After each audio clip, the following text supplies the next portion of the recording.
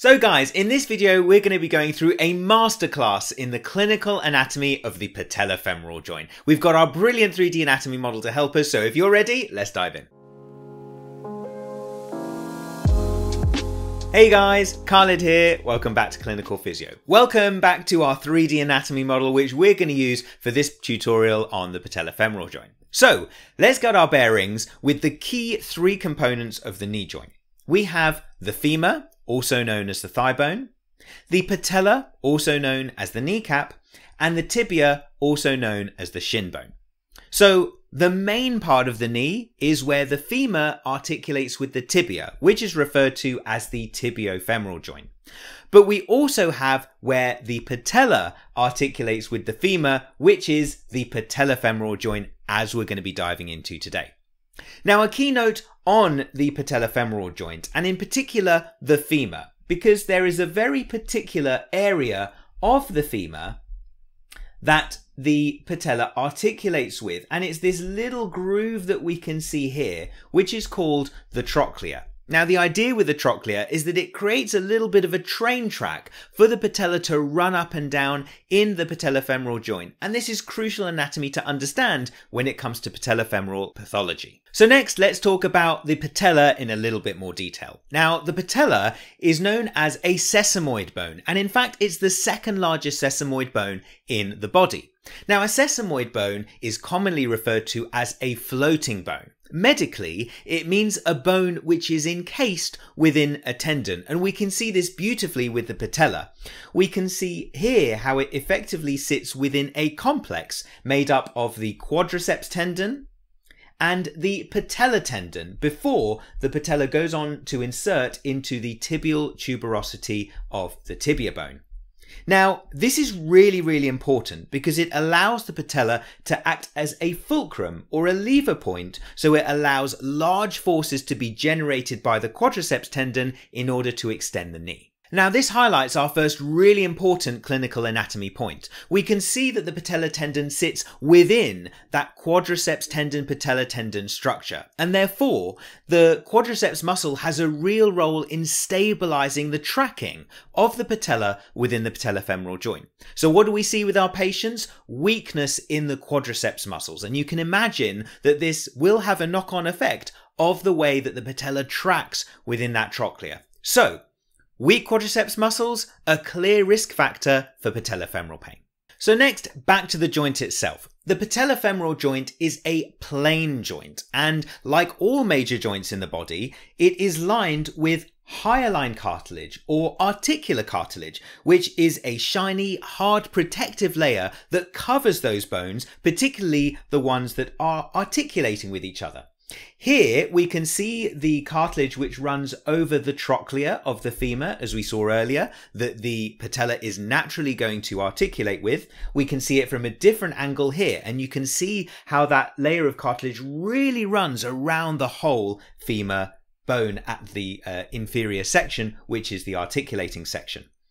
And here we can see the retrosurface of the patella, and as you can see, it is also covered in hyaline cartilage, but notice how it's actually mainly the upper or superior section of the patella which is lined with cartilage rather than the inferior section. This is really important when we consider conditions like patella alta, which we'll see a little bit later.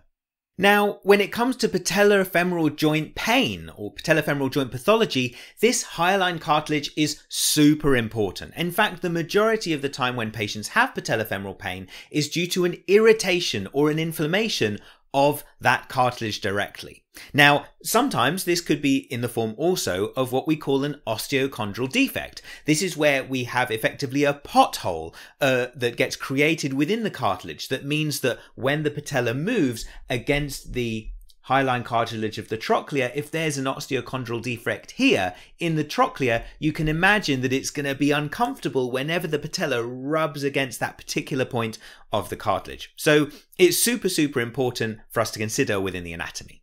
So next, how does the patella fit into the trochlea at different degrees of movement? Well, here we can see a model of the knee at 0 degrees extension, and effectively you can see that the patella actually sits relatively far away from the trochlea groove down here. And in fact, at 0 degrees at extension, the patella does not engage with the groove. When we flex the knee to around about 20 or so degrees, you can see that the patella starts to engage with that groove. It starts to move into that groove. And as we flex more, in particular towards 60 and then 90 degrees, we can see that the patella is fully incorporated into the trochlea. It's deep within it. Now, this is really important to pathology. We know that when patients have patellofemoral pain, sometimes they actually find extension a little bit easier, perhaps because of the fact that the patella is not sitting in that groove. We find that aggravating factors for patellofemoral pain might include kneeling, squatting, going up and down the stairs, and sitting with the knee in flexion for a long period of time. We call this the cinema sign, sitting with the knee bent with a long period of time in the cinema.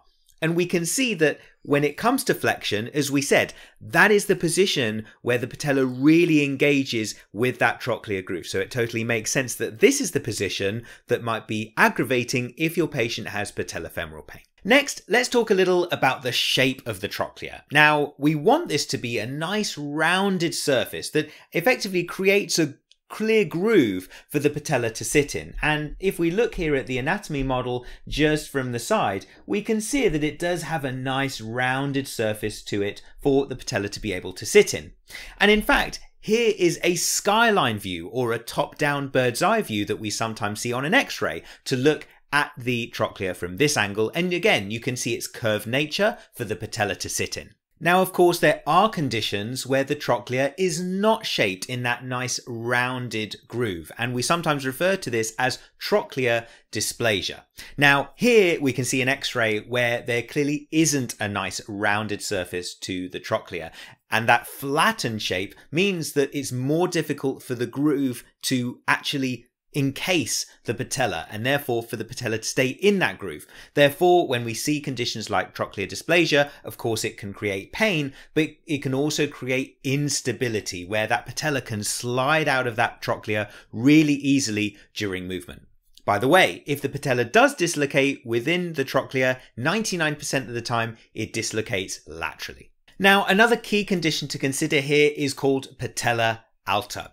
Patella alta is where the patella effectively sits too superiorly. It sits too high up in relation to the patellofemoral joint. Now, as you can see on the screen here, when the patella is in a nice normal position, it's directly in line with that trochlea, meaning that when the patella moves, it's firmly within that groove and keeps it stable.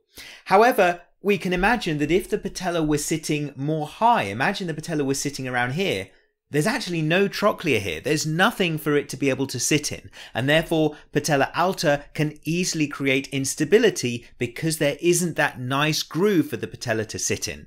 So that's patella alta. And if you want more on patella alta, we've got a great video on it on our YouTube channel. You can find it at the end of this video.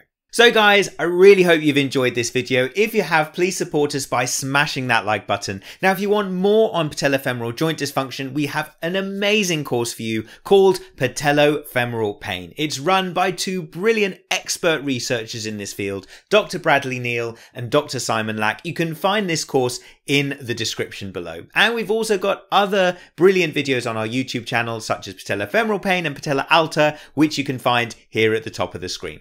Once again, I'm Khalid. Thank you so much for watching. See you soon here on Clinical Physio.